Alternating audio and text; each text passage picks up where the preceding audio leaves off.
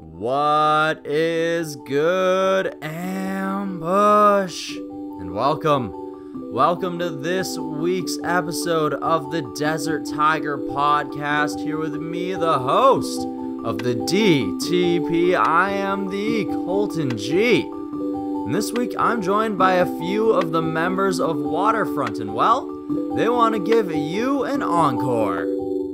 Encore is a Waterfront's brand new single, their second single. You're going to be hearing it on today's episode, and we're also going to be going behind the music with this new track, as well as a little bit of behind the music with their first single, their debut single, Loose Cannon, which dropped at the tail end of 2019. So with that being said, this is a little bit of a newer band, so we're also going to be diving into exactly what brought the members of Waterfront all together. What exactly was it like finding this band's sound? Who wrote these two singles? Was it a certain member? Was it a full band experience?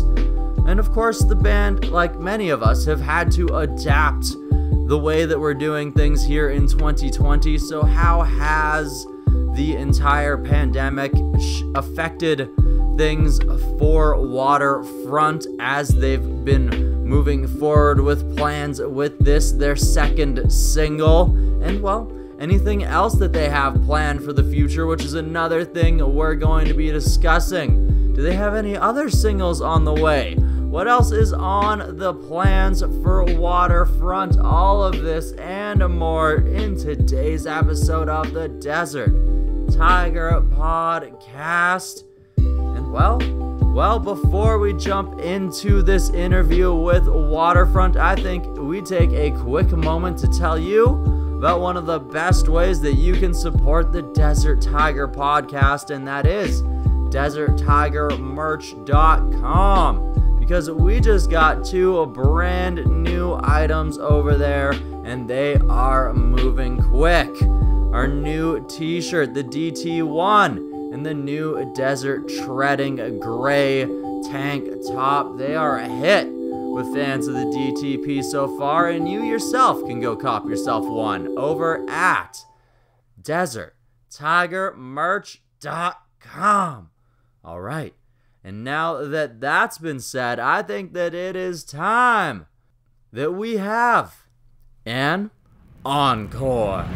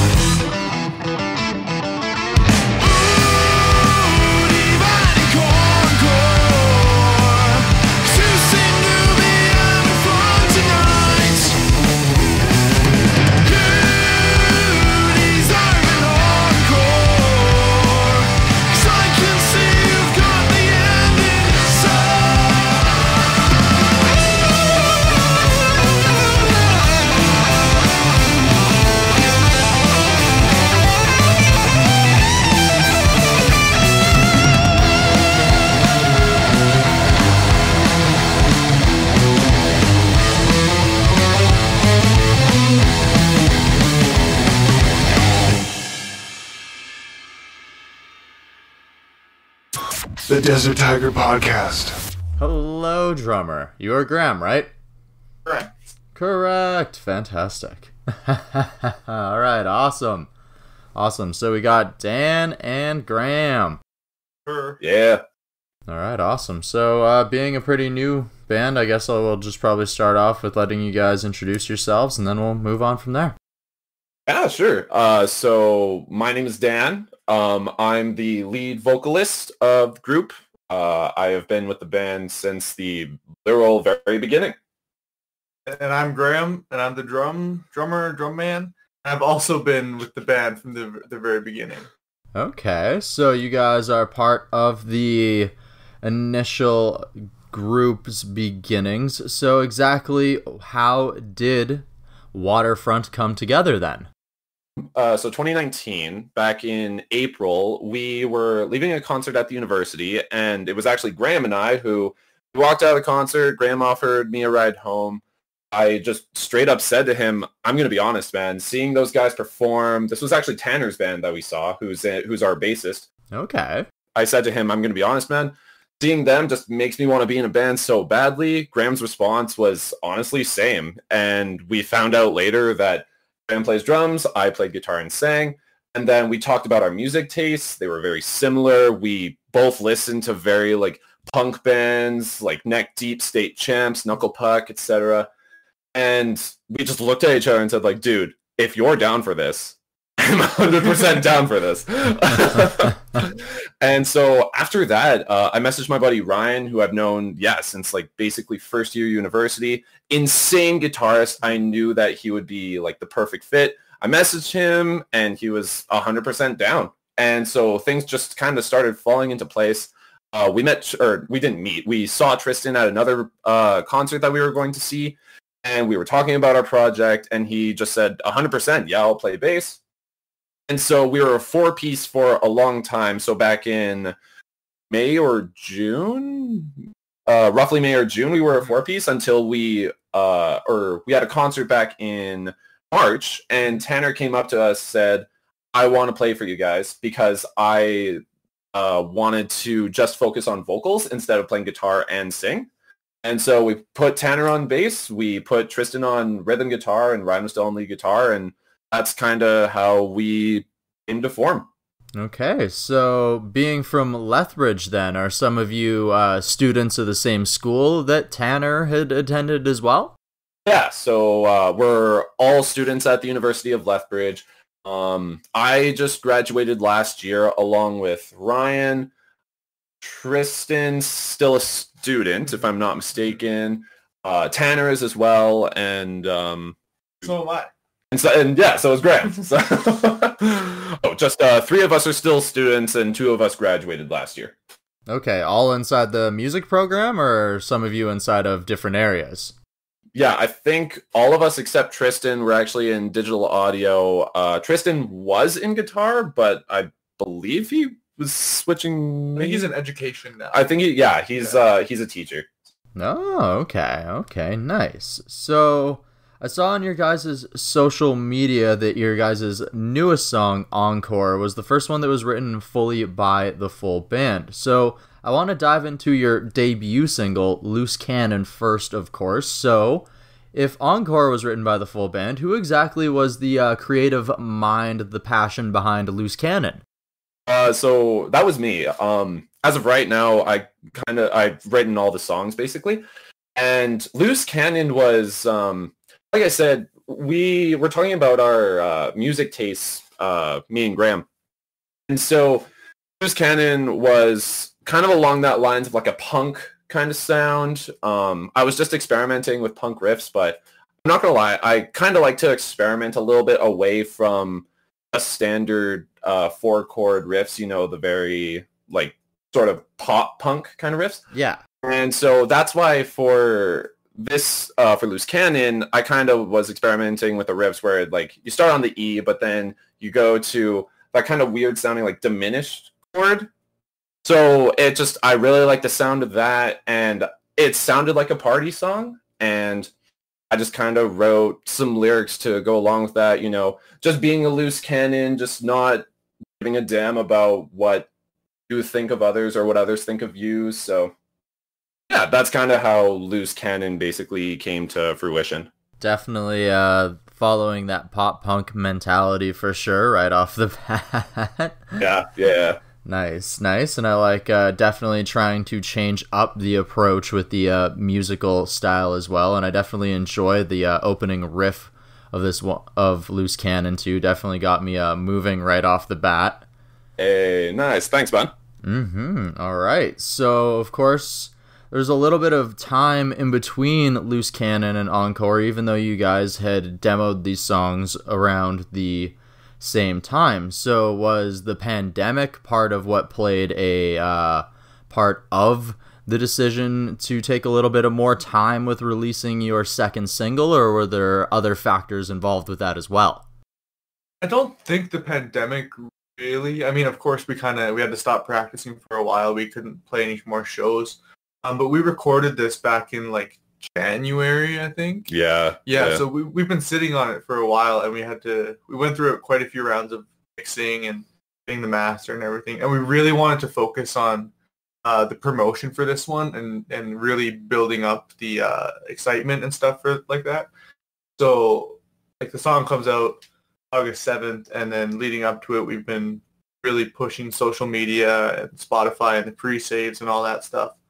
I think that's probably the main reason why it's so long, is because we didn't really do much promotion for Loose Cannon, and we wanted to do a lot more for Encore. Yeah, Loose Cannon was kind of just released on a whim, almost like we wanted to have just some form of content out on streaming platforms, whereas Encore was much more planned. We were able to, do promotions and even do things like this podcast and such. So. Definitely. It's kind of difficult when it comes down to it, because like even with the first single, you want to be able to take your time with making sure that you can do that as well. But at the same time, when you're trying to maybe book shows or do other things of that manner, trying to make a splash, a lot of people want to see what your demographics look like, what your statistics look like. So you almost have to put something out just so that they have that opportunity to see that you at least have material and you are a legitimate band. Exactly. Yeah. And I think with Loose Cannon, it was also a little bit of, we didn't really know what we were doing. We didn't really think about it too much. We just kind of put the song out without doing a whole lot of promotion. This time we're really nailing that. We know about music and mixing, not necessarily about releasing and marketing and such like that. So. Yeah. We're learning. All right. So does having someone like Tanner on board now, does that help with assisting in doing so, seeing as how he has released a few albums before and he has also just even recently released a single? Oh, 100%. Tanner has definitely been such a leg up for us, especially because, like you said, he's been doing this for years. He's released a bunch of content and really good content too. But he actually knows the ins and outs of sort of when to release things, just certain things that you can do before a release that would really help it reach a bigger audience, etc. So absolutely, having Tanner as part of the group has been a huge help. And even for Encore too, he's been a real leg up in terms of just the promotion for that as well. Okay, awesome. So you guys bring in Tanner. I think he also helped with a little bit of the mixing and the production behind the scenes as well of Encore and otherwise. So let's jump a little bit into Encore since we've already spoken about Loose Cannon. What does Encore mean to you guys? Encore was actually a song, again, written by me, but it was a song that I had written even before I had talked to Graham. Actually, first time I ever performed this song was at a gig called Toonie Theater at the university. And it was just this small little dramatic thing, and it was called Toonie Theater because you could literally pay a toonie to get in. It was run by my friends, and actually, so I had Tanner and my buddies Leonard and Carter initially play this thing, and this was the song that we played. Leonard couldn't make it, so I actually had to have my buddy Nate step in. I had written this song a while before I even talked to Graham that night. I was just kind of sitting in my room. I was thinking, oh, I really want to get more into songwriting. So I just kind of sat down at my house and just kind of took some longer nights whenever I had days off.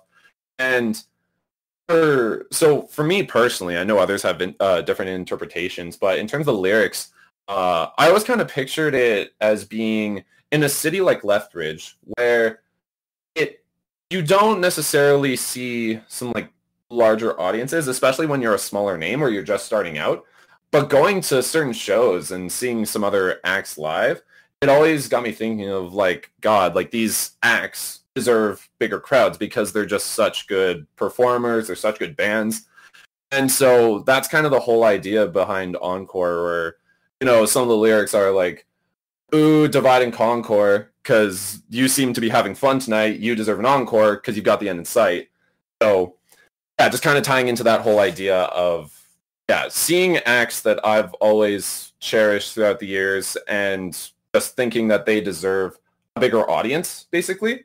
Okay, nice. I really appreciate that. Definitely when you come from somewhere that, like, in a lot of areas and even bigger cities definitely have their local bands that maybe don't necessarily break out beyond, but especially when it comes to a smaller town like that, where you become much more proud of the bands who do start to make a name for themselves and start to actually break out of the area, because it doesn't necessarily happen from a lot of those cities. Everyone claims much larger territories, even in the past, a lot of bands that came from small areas would just say, oh, I'm just from Calgary, or I'm from Edmonton, or we're from Vancouver.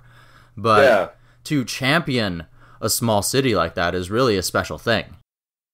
Yeah, like, I'm sure most people think that most Canadian artists are from, like, Toronto or Vancouver. One of the few, like, differences is Nickelback being from Hannah. But yeah, it really doesn't happen a lot, or if it does, it's one in a million, basically.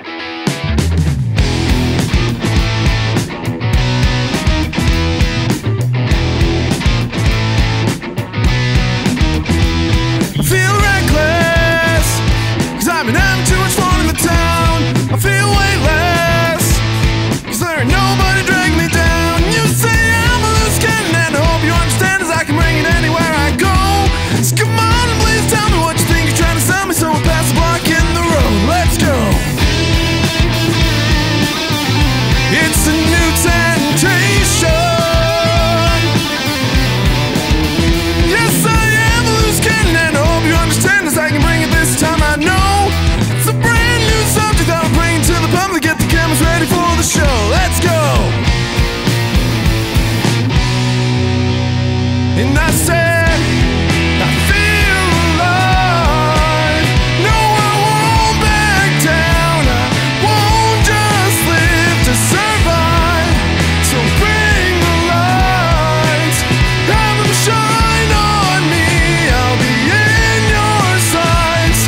Don't need no lights, no cameras, action. I'm just the main attraction.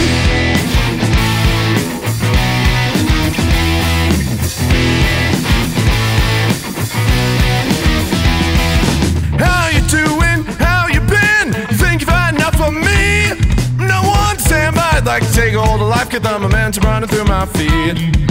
I don't really care for patience, no, I don't really got the time.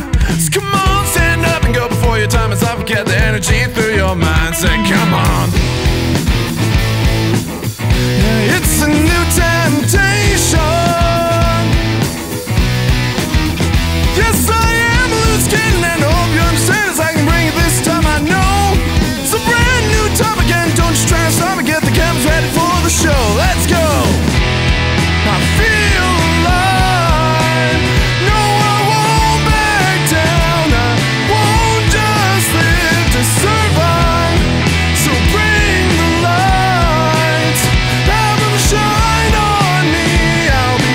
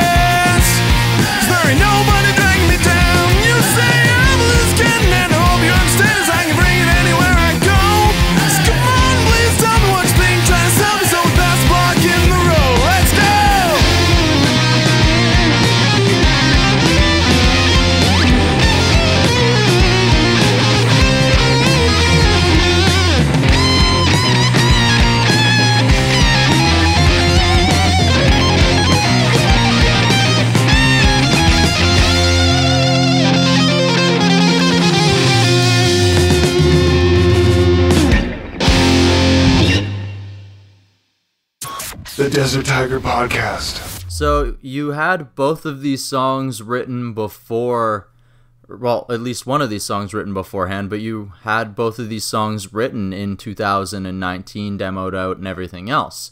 Now we're in August of 2020, so how has the band's songwriting dynamics grown over this period of time? It's still remained fairly consistent. The guy is definitely, like, Tanner obviously writes songs as well. And so we're thinking of, now that we're actually planning on getting back into it, and especially when concerts and tours are able to come back, we're definitely thinking of implementing that more.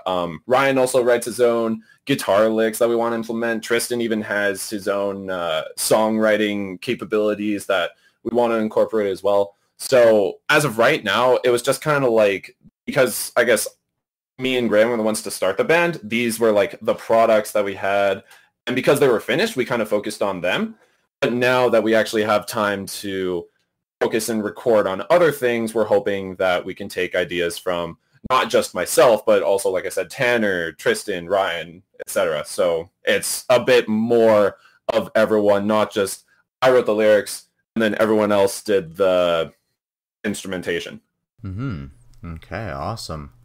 So what was the band's first live shows like, and are you guys taking the opportunity during this downtime to maybe grow your production in that area as well? So the live shows, those were oh man. Well, okay, our first ever live show was literally just open mic at a bar here in Lethbridge called The Slice. And oh man, we were allowed like a 10 to 15 minute slot. And we only had like 3 originals at the time, and those were Loose Cannon, Encore, and then one other. And then we also did like a cover as well. And it was it was a bit rough, I'm not gonna lie. But I feel like every band's first ever performance probably is. Like, yeah, you probably even got those from like the bigger names too. But we're definitely taking this more seriously in the sense that we've tried to make it so that we have at least one practice a week if we can, sometimes even twice a week. And yeah, in terms of production, there's a whole like spectrum that we've kind of looked at in terms of, we've even talked about one of us potentially learning to play like keyboard so that we can, you know, incorporate that as well. We've even talked about maybe bringing like a 6th member into the group. So just seeing how you guys can continue to grow the sound and even just continue to add that to the way things do, because even you, like, as a singer who's continued to, or taken off the guitar in order to move around, can maybe even just take that one song to stand by the keyboard, slow things down a little bit. Yeah, exactly. Or even, I don't know, like one of those live synthesizers that has like the 16 buttons. I forget what it's called. I'm blanking. Like an Adobe Live. Yeah. Just to incorporate some sounds like that, just to feel like we're constantly evolving and we're never in a consistent state of, oh, this is what we are and we're going to be like this for the next 5-10 years.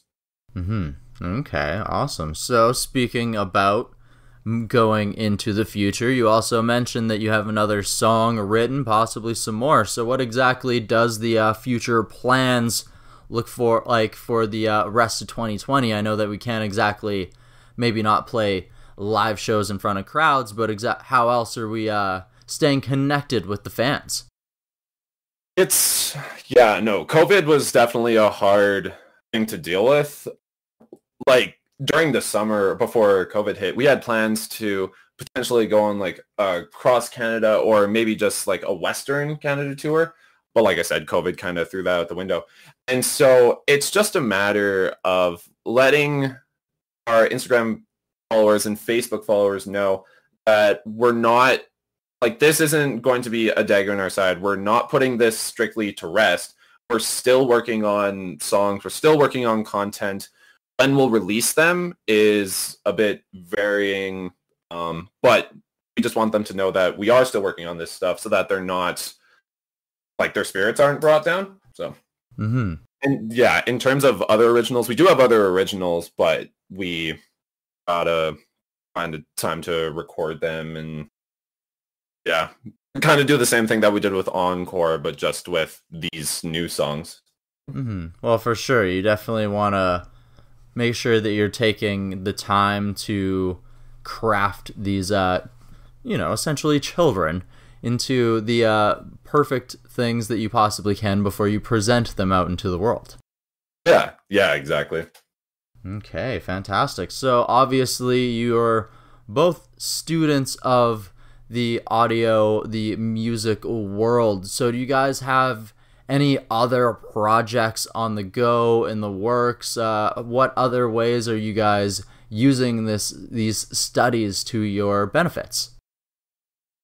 I don't really have anything. Just this. Yeah, kind of the same for me. Like, I mean, I'm not gonna lie, like, I am working jobs and stuff for money, but it's just a matter of hopefully we continue with this Waterfront, continue with the songs and stuff, and market them properly, and hopefully we can potentially start thinking about getting contacted by even people in, like, Calgary, Edmonton, maybe, who knows, like, in the next few years, or maybe in the next year or so, we get contacted by people out in Vancouver or, like, Toronto. They stumble across our stuff and say, hey, I like this, I like these songs, I would like to get in touch with these guys.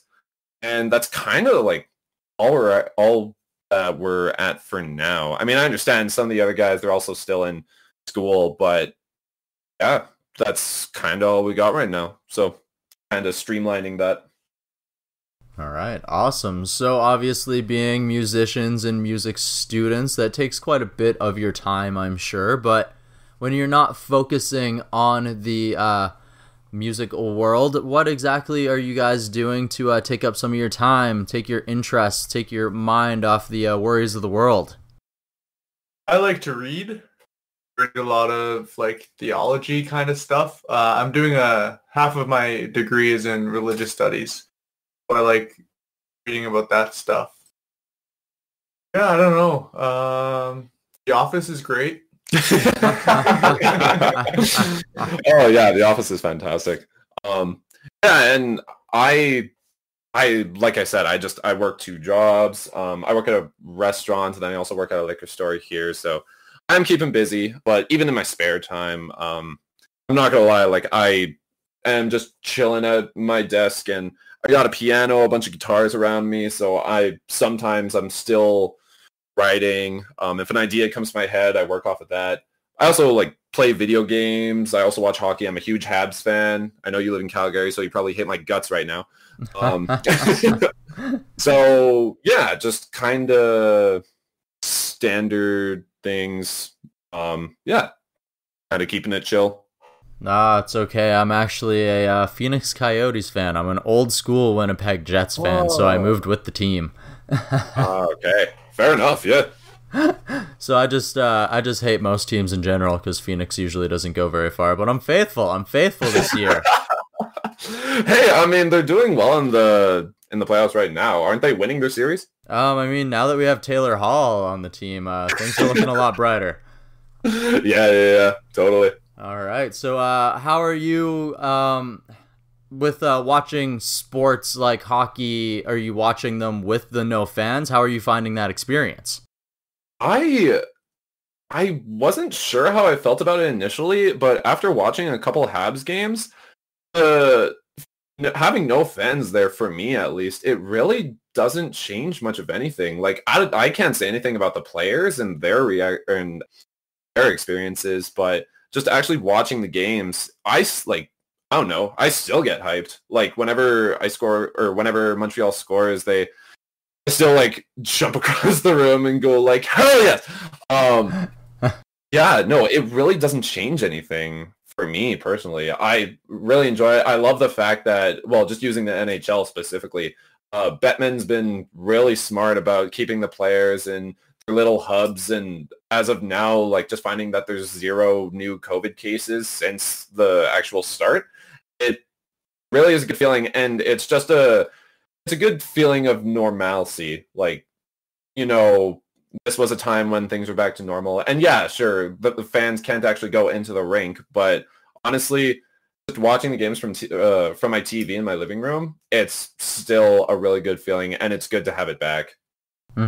Definitely agree, and I'm hoping for you that the Canadians can continue to stay strong in their series. Thanks, man. We'll see you on Friday. Yeah, for sure. Tomorrow, 1 p.m. Ooh. Yeah.